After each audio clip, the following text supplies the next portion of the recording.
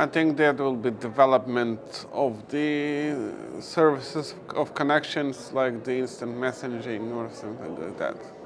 It connects people to each other.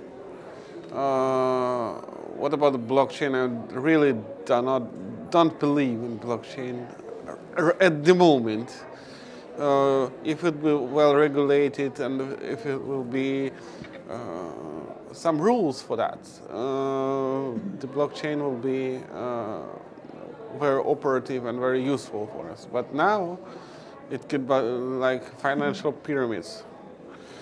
It create like financial pyramids. But some others technologies that could be developed that could improve people's life, but it could improve transparency between countries. It could remove remove borders, and that is positive development.